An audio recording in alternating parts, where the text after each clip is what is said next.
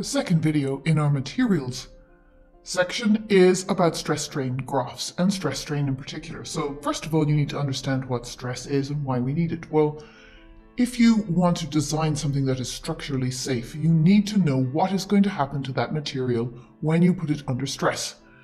In other words, when you exert a force on it. And this is about materials rather than objects. So Hooke's law was all about particular objects, springs or pieces of wire. They have specific dimensions and you're looking at what happens when you stretch that object or you compress that object. Here we're talking about materials in general. So what stress is how much force a material will experience and how it is spread over that material's area. And this might sound familiar to you, and you might think, well, that's exactly the same as pressure, and you'd be right, because it is the same as pressure, and it's calculated in the same way. It is force divided by area. So it is the force per unit area. And remember, we can have both tensile and compressive forces, forces that stretch and forces that squash. Now, strain is the reaction to stress, and it tells you how much an object's shape will change when you put it under stress. And so the strain is, it's given the little symbol epsilon like this, the change in length of an object over its original length. And that again can be either an increase in length if it's under tensile stress, or a decrease in length if it's under compressive stress. Let's talk about the units for a moment. Obviously for stress, it's force over area, and the unit is the Pascal, same as pressure. With strain, strain is a ratio, and you could see if you put numbers in here with their units, they would cancel. So that is a ratio, or it might be given as a percentage. Classically, you see stress-strain represented like this on a graph as an example, and we're going to point out the things from this graph that you need to know. As you can see, we have a straight line section just as we had for Hooke's law. And so we have also our limit of proportionality, which we'll call point A. Shortly after the limit of proportionality, point B, where the material stops being elastic, will be its elastic limit. Just after the elastic limit, we have something called the yield point. Here it's called yield strength.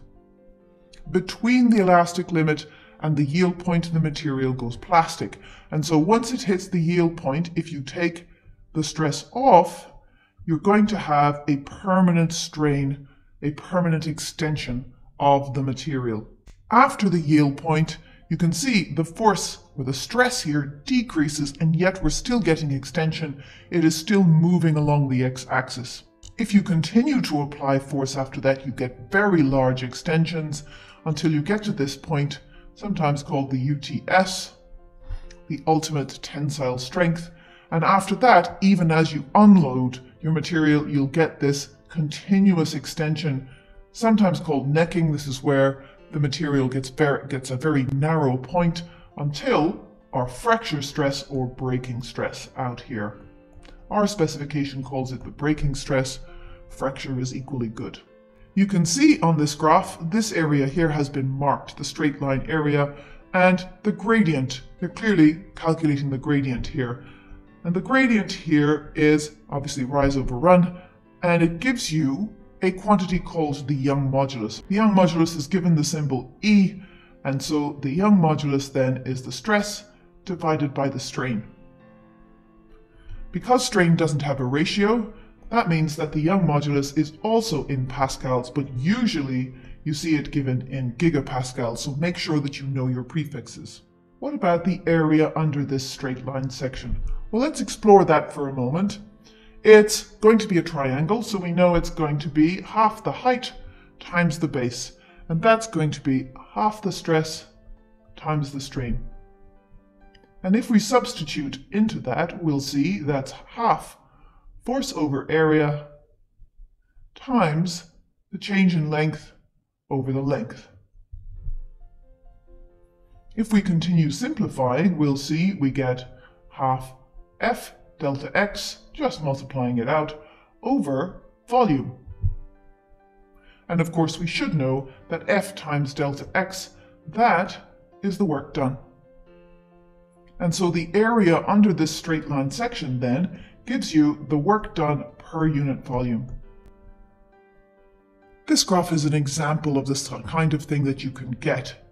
But there are all kinds, and so you have to be able to interpret these graphs. Look at the gradient. The gradient is going to tell you how much strain you get for the stress that you apply. So if you've got a very low gradient, that means that you get a lot of extension of your material for a small amount of force. And that would be something that is very easily pulled out, what we call ductile. Conversely, if you've got a very steep gradient at the start, for a large amount of force you get very little extension. This would be a very stiff material. And if you look at an example here, this is the ductile material here. You get quite a lot of extension even after the material goes plastic.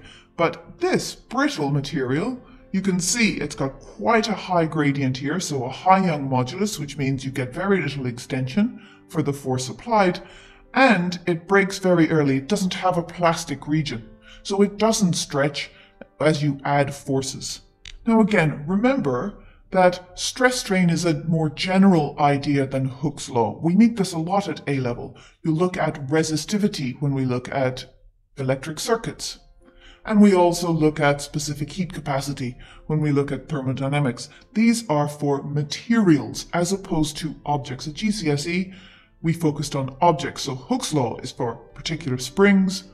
Resistance is the resistance of a piece of wire. And heat capacity would be the heat capacity of an object like a saucepan. And so at A level, we move from being very specific about objects into applying our knowledge more generally across materials.